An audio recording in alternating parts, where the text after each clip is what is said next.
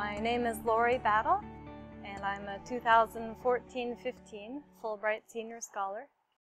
My host institution is National Chung Hsin University in Taichung, and my home institution is Montana Tech in Butte, Montana.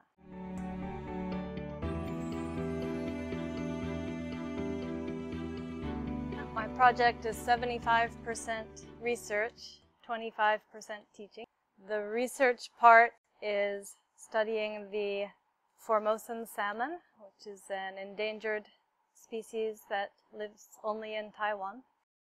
And I'm working in the Department of Life Sciences, so I'm a mathematician, but I'm working with people in ecology to work together on this project. And in particular, we're looking at the effect of removing dams and how that will affect the salmon.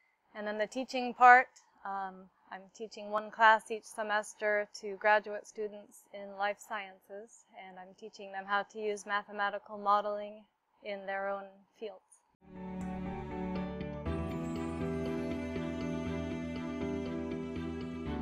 Feeling a little bit helpless when I can't do things by myself and I have to ask people for help. I don't like having to inconvenience other people.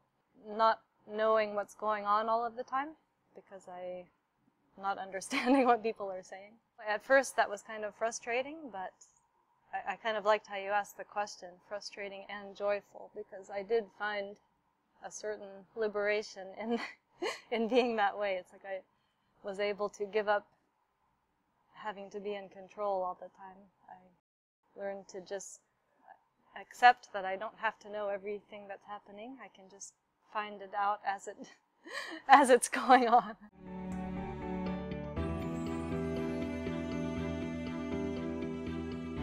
So I was successful at getting the types of results that I wanted.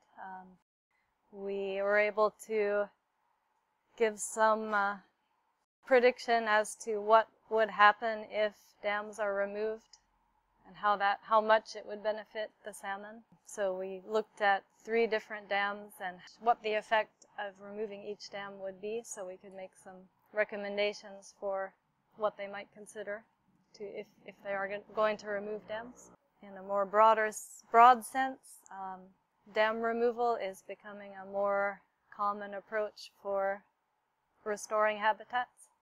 And so this type of study provides more information about that strategy.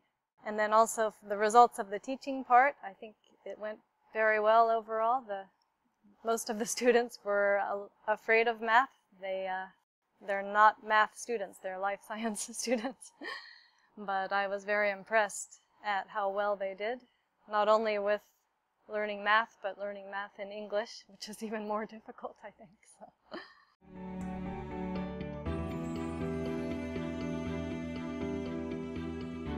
For me, I've built my own knowledge for myself.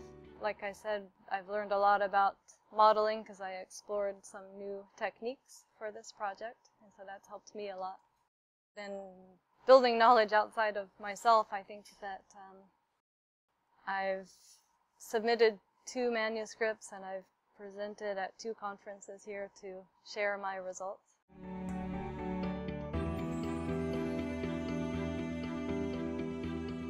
One of the most noticeable things for me was how friendly and welcoming the people here are.